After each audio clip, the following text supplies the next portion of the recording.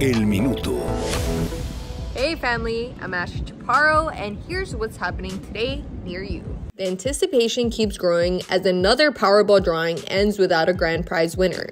Several people across the states made away with a couple grand and even millions, and the jackpot now stands at $1.5 billion. If it goes up any more than that after Saturday's drawing, it'll be the biggest jackpot in the history of the game. Meanwhile, in Jersey, the feds busted the home of a businessman that ran a multi-million-dollar stolen catalytic converter ring. Law enforcement agents say Navin Khanna was the head of DG Auto Parts, which is accused of buying and reselling stolen parts. And here's where flexing on the gram goes wrong. Khanna allegedly had pics of luxury cars all over his page, and listen to this, a necklace in the shape of a catalytic converter.